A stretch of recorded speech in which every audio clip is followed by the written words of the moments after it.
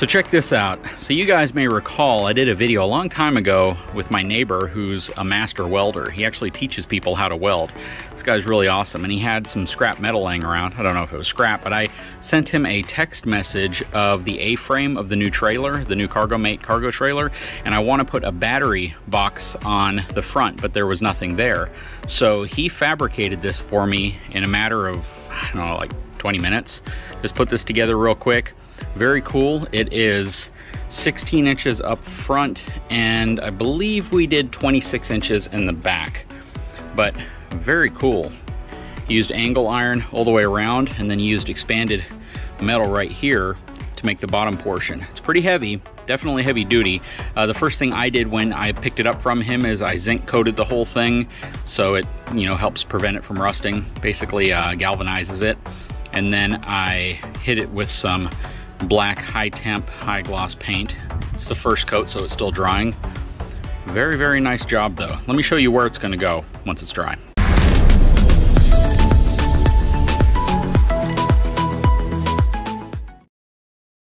And here's the portion of the trailer that it's actually going to go on. I had to move the VIN sticker to the side here, and yeah, it'll set right here in this space. It's almost perfect in terms of the measurement, but it fits exactly the way I need it to put the next thing I'm going to put on here on. That's still coming in, but very cool. We went ahead and made it 11 inches deep, 16 in the front, 26 in the back. It'll overhang just a hair off the side, but it'll give me the space I need to be able to do what I'm going to do next. Very cool. What are your thoughts? Definitely a interesting project, and one that is going to allow me to expand the trailer's flexibility a little bit greater than what it is today. Well, a lot of people wondered how the trailer looks behind my truck. I think it looks pretty good, actually, and especially only being a 10-foot long trailer. It doesn't look super tiny behind the truck, but at the same time, look at the extra bed space I have now. I mean, that compared to that, that's crazy. And you know, one of the first upgrades you want to do whenever you get a cargo trailer like this and you don't have an electric tongue jack up front is to put a drop leg on it. A lot of folks will look for an aftermarket tongue jack like this, and hopefully they find one with a drop leg. But the benefit of this specific one, and most of them on the market, is as long as you get the 2-inch diameter tube, you can just buy the drop leg. It's usually about 20 bucks, and it just slides directly into the bottom. I bought this one off of Amazon.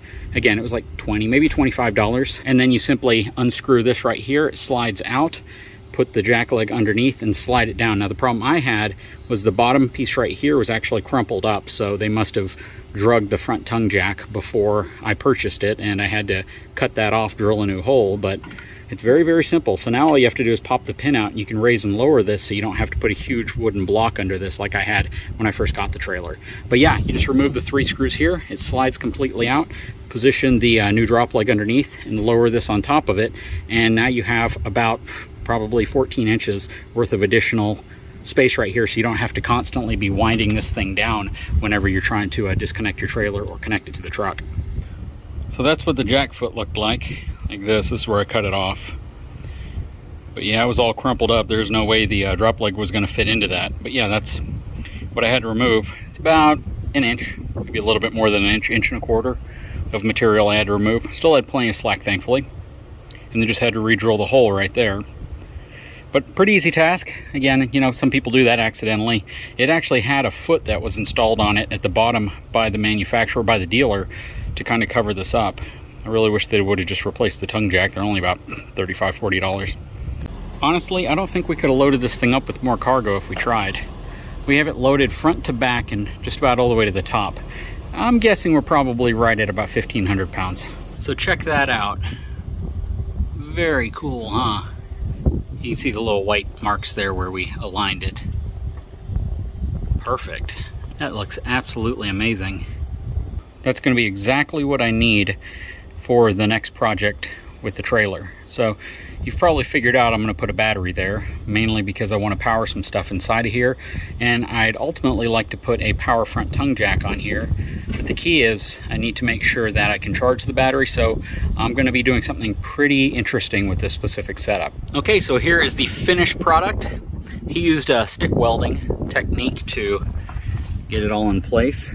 He welded it on the 4 corners right here. So basically one here, one there, one there, and one there. Turned out really good. Nice clean beads. Very impressed. So this is going to come in really handy again. We did shift it forward slightly, so it's an inch away from here. It was about a ½ inch before. The reason for that is because the battery box I'm putting on here actually has a much larger lid like most of them do, and I didn't want it rubbing up against this front diamond plate. My only concern, and the reason why we originally had it back there further, was because this handle, right? I didn't want the handle to make contact with the box right here, but it all worked out really well. Something else I did was I got this Reese adapter here, which converts it from a 4-way plug to a 7-way plug. I didn't really need that, but I hate pulling out these 4-way plugs because they're usually not attached the very best possible way. So instead I put some dielectric grease, plugged it into this, and I can pull it out with the 2 handles right here. So that's really nice. But yeah, done a couple upgrades here. Of course, I got my Fort Knox locks up front. I have this really cool little tongue jack extension. It's a drop leg for the front tongue jack. And then I have my new battery box right here. Once we throw a battery on here, we're probably going to upgrade to a power front tongue jack. I don't know which one. I actually have a couple of them in storage, so I'll probably pick one of those, connect it in, and then we'll start working on the stuff that's going on the inside of this trailer, as well as upgrading the tires. Let's take a look at the tires real quick though. So the Transeagle tires that I'm putting on have already come in. I just haven't gotten the wheels for them in yet, and they'll be replacing this setup. So these are ST205/75 R15s. These are Rainier tires, and these are C load range tires. They are not designed to be a very heavy duty tire. They're 6 ply rating, and they probably would be fine for this application. Believe it or not, I've done a lot of research on this tire, on this type of trailer, and most people are pretty happy with them. It's a pretty decent tire. We've towed a bit so far, and you can definitely tell that these are softer tires, so they do add to the suspension of the trailer. Basically, the sidewall of the tire acts as a giant airbag, just like airbags do. So these are going to be okay. The tires that we're going to be putting on are far more robust. They're not going to flex nearly as much from the sidewall, but it will definitely be interesting to see what the difference is. Now, the wheels that they'll be going on are rated up to 85 or 90 PSI, so I should be able to load the tires up to their lowest PSI rating. I actually researched the manufacturer of the Transeagle tires, and it shows that some people under really light loads are airing them down to about 50 or 65 PSI, which I could potentially do. But I'd like to get them a little bit closer to what their normal PSI rating would be on a higher load application. So I'm going to load them up to probably about 80 PSI. I think that would be pretty safe for them. If you guys run Transeagle on your RVs or trailers, let me know what you air yours up to on a 15-inch rim. Now, the difference here is this is a 5 by 4.5 inch lug pattern versus a 6 lug pattern that you see on a lot of travel trailers. So this is a really light duty axle. It's a 3,500 pound rated axle. And the tires I'm putting on, each one of them are rated at like 4,000 pounds. So it's going to be a significant bump in terms of the tire wheel assembly that's going on this trailer. But they're going to look a lot better, and they're going to arguably last a lot longer. But we'll see. But yeah, if you've ran the Transeagle, let me know in the comments below. All right, so here are the Transeagle tires. Very cool setup. You can see that tubeless all-steel radial. This is a 14 ply rated tire, so it is a G rated tire. 225/75 15s. Take a look at the sticker down here. ST radials. And these are the TA 17A tires. You can see the 110 PSI. Load range G. Check that rib pattern out. Looks very, very similar to the 16 or 17.5 inch style. It's a rib design, which means these are solid ribs that essentially run in a straight pattern. Very cool setup. They are extremely heavy tires. So the tires that are currently on here probably weigh about 25, maybe 30 pounds each or less. These tires probably weigh about 50 pounds each. So they're very, very heavy tires. Again, this is a significant step up. You can see there's still a little bit of sidewall flex when you press in on it. If that was a standard tire, I could probably fold the bead in with my hand. You can definitely see how thick the bead edge is right here. But a very, very cool setup. It's going to be very interesting to see how these perform. Now, I am 100% aware that these will make the ride inside of this trailer stiffer. rougher, firmer. I get it. I completely understand, and I know what I'm getting into by putting these tires on. I want to see what type of change it does make, and I also want to see what happens when these are aired up to 65 to 80 psi. Like I said, I'm probably going to keep them around 80 psi, you know, but I'll experiment with it. I'll talk to the folks over at Transeagle and see what the very minimum I can run.